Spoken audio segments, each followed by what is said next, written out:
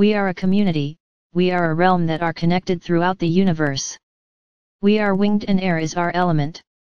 But of course all elements are equally important to us. Air is our first natural element, but we have to get to know, understand totally about all the others as well, so we get the correct balance. It is the same for you, my dear friend. You are of the element of earth. And air is vital to you, as well as water. And yes, fire is vital to you also. You have to ground yourself to be connected. Have you heard this before? I guess so. Being grounded is alpha and omega for you. Being grounded is actually a basic thing for you. It is necessary for you to feel all right.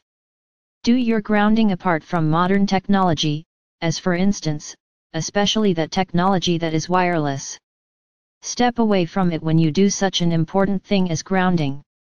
The more unplugged you are, tend he less of wireless technique surrounding you, the better. Stay away from the screen. Unplug the router. Turn off these kind of device. And breathe. Breathe your love breaths and get in touch with us. Modern technology makes it harder for you to be properly grounded.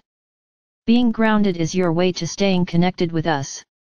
When you are adamant, and thorough in your everyday routines to really ground yourself, you open a door to higher realms and states of being.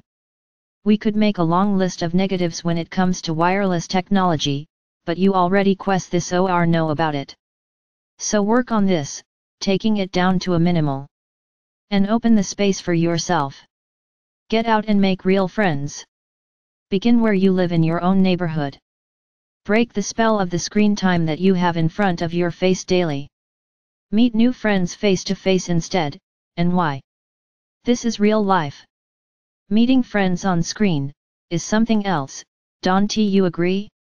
When you put yourself first, and your well-being as a soul here on earth, then you really understand the meaning of fifth dimension life. We can contact you from the fifth dimension, but you have to work on it. Once there you will fly with us and we will show you many things. We love you, the Sylphs.